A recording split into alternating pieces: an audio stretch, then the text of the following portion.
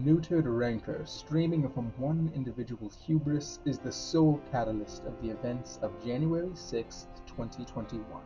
Without even 1 ounce of humility, thousands invaded the Capitol building.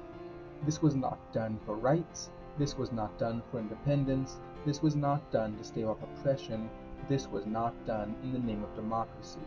This invasion was to overturn an election because the results were not what some wanted. Historically, the IWW has not taken sides in electoral politics, and this will be no different. We do not endorse either candidate from either capitalist party, nor as a unified front for the working class should we ever endorse a candidate. What we will do is wholeheartedly condemn the events of January 6th and identify participants as the threat to the people that they are.